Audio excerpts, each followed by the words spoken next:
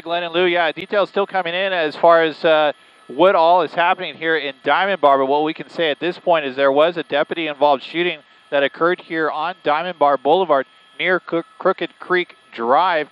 This all happened about an hour ago. Deputies responded to reports of a stabbing and also a man running around with a bulletproof vest firing rounds.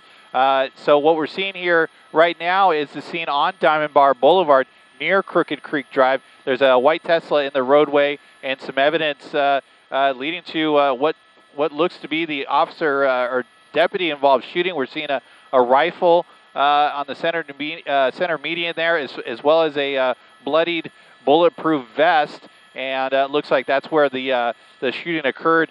Now, we're hearing unconfirmed reports that the suspect was injured and transported to an area hospital, but we're looking to get some more information from the Sheriff's Department in regards to that. I will pan over here to the west onto the residential area of Crooked Creek Drive, where there is also a separate investigation that is related into this of a possible stabbing that occurred maybe at one of these residents.